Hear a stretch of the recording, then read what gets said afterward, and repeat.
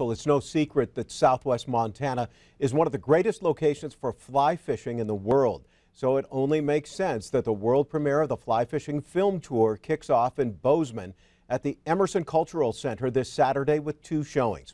One of the major sponsors of the tour, Simms Fishing. They've been pulling for the launch of the film tour, and they could not be more thrilled that it's all now coming to fruition.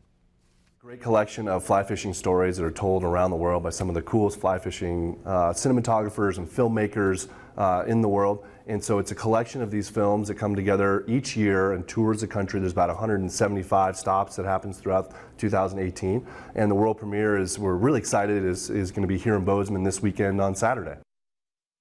The website for tickets and more information is flyfilmtour.com.